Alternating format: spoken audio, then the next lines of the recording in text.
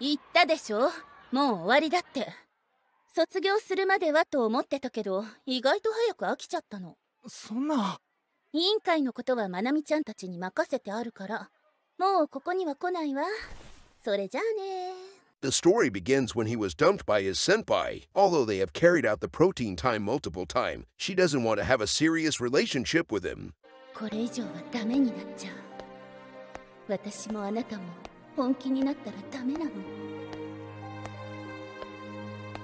In the meantime, this girl is listening to their conversation from outside, and she has found out about their breakup. He is feeling depressed after the breakup, so he decided to attend a manga convention to forget about his situation. At there, he met that girl from before, and it looks like she is a woman of culture as well. 俺も慣れるまでは緊張したな。女の子だと余計にかも。そうなの。だから中原くんのおかげで助かっちゃった。いつでも読みに来てよ。あて、人前で読むもんじゃないか。After chatting for a while, she suddenly told him to get ready for the protein time. At that moment, he didn't expect that his time to come has come too fast.